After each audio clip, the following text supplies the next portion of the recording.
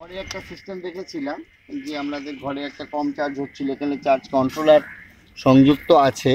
যে অবস্থায় solar plate থেকে আমাদের চার্জ কন্ট্রোলারে ব্যাটারি ওকে, এবং এখানে দেখা যাচ্ছে যে চার্জিংয়ের ইন্ডিকেশন দেখাচ্ছে, বাইরে যথেষ্ট রোদ এবং আমাদের লোড জ্বলছে।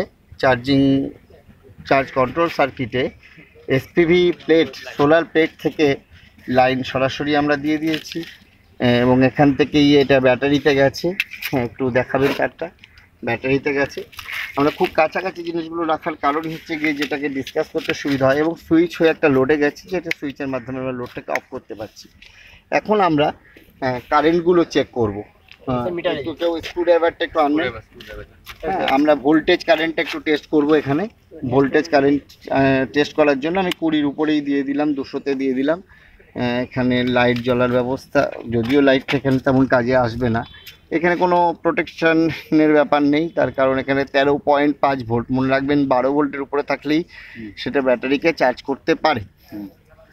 13.5 ভোল্ট আছে, তো 13 আর অ্যাম্পিয়ার অর্থাৎ কারেন্টটা কি আছে সেটা যদি আপনাকে পরীক্ষা করতে হয়, কাটার বা স্ক্রুড্রাইভার আছে দিন, তাহলে আপনারা কি করবেন, আমরা ব্যাটারিকে সংযুক্ত করতে পারি না, কিন্তু সোলার প্লেটকে সংযুক্ত করতে পারি।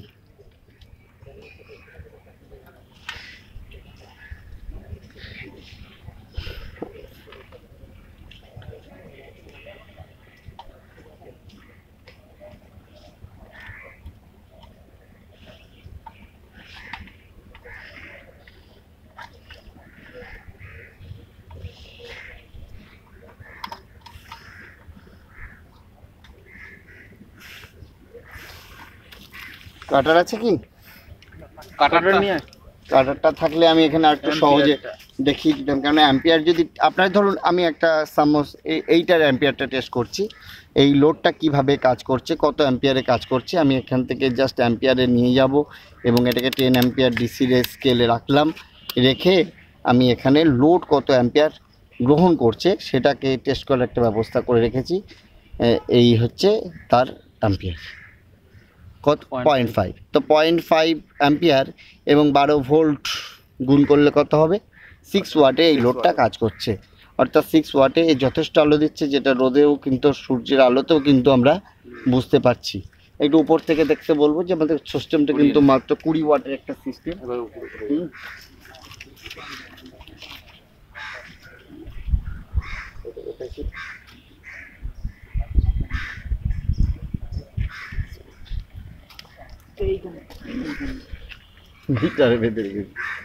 ঠিক আছে।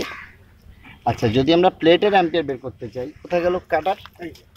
হ্যাঁ, প্লেটের অ্যাম্পিয়ার যদি বের করতে চাই, নেগেটিভ বা পজিটিভ যে কোনো অংশটা আমি কেটে আলাদা করে নিতে পারি। আমি কি করছি, আমি প্লেটের সামান্য আগে থেকে কাটবো, যাতে তারটা কম ব্যয় হয়, মানে কম নষ্ট হয়। হ্যাঁ, কেটে নিলাম, তারটাকে ছাড়িয়ে নিচ্ছি। আমরা যদি অনলাইনে কাজ করতে চাই তখন কিন্তু আমরা এইভাবেই কাজ করব। হ্যাঁ, অ্যাম্পিয়ার স্কেলে আছে কি না দেখে নেবেন। ব্যাটারির কিন্তু অ্যাম্পিয়ার এরকমভাবে মাপা যায় না সরাসরি, এখানে 0.65। তো অর্থাৎ যে পরিমাণ অ্যাম্পিয়ার আমাদের ড্র করছি, আমরা সেই পরিমাণ অ্যাম্পিয়ারই ব্যয় করছি, তাহলে এটার লোডটা কিন্তু প্রপার রেশিওতে আছে, অর্থাৎ এমন একটা রেশিওতে রয়েছে যেখান থেকে আমরা কিন্তু লোডটাকে চালাতে পারি।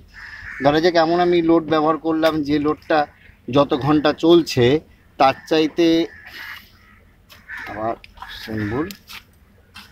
আমি বেশি অ্যাম্পিয়ার গ্রহণ করতে পারছি না, বা তুলনামূলক সামান্য কাছাকাছি অ্যাম্পিয়ার গ্রহণ করতে পারছি না, তবে একটু সমস্যাটা অসুবিধা হবে। তো বিষয়টাই আমরা স্ট্রাকচারের মাধ্যমে একটা 20 ওয়াট লোডকে অ্যাসেম্বল করেছি, যেখানে আমরা একটা ব্যাটারিকে নিয়েছি 20 অ্যাম্পিয়ার, আবার একটা ব্যাটারিকে নিয়েছি 20 ওয়াট প্লেটের সঙ্গে 20 অ্যাম্পিয়ার আবার ব্যাটারি, 20 ওয়াট সিস্টেম।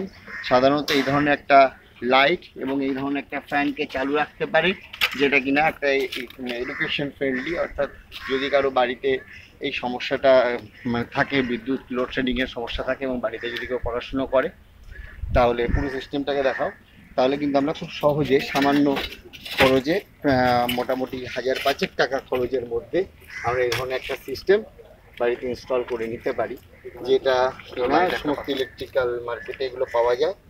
এবং এগুলো খুব সহজে সংযোগ করা যায়। এটাই এই পর্যন্তই। আগামীতে আমরা আরও অনেক বড় সিস্টেম নিয়ে আলোচনায় আসছি, যেখানে বড় সিস্টেমের মাধ্যমে, ইনভার্টারের মাধ্যমে আমরা কিভাবে সোলার সিস্টেমকে এসি লাইনেও ব্যবহার করতে পারি। মূল ব্যাপার হচ্ছে কি, এই সিস্টেমে কিন্তু আমরা ইনভার্টার করিনি, direct ডিসিকে 12 volt DC fan, 12 volt DC light, solar home lighting, DC home lighting system ব্যবহার করেছি।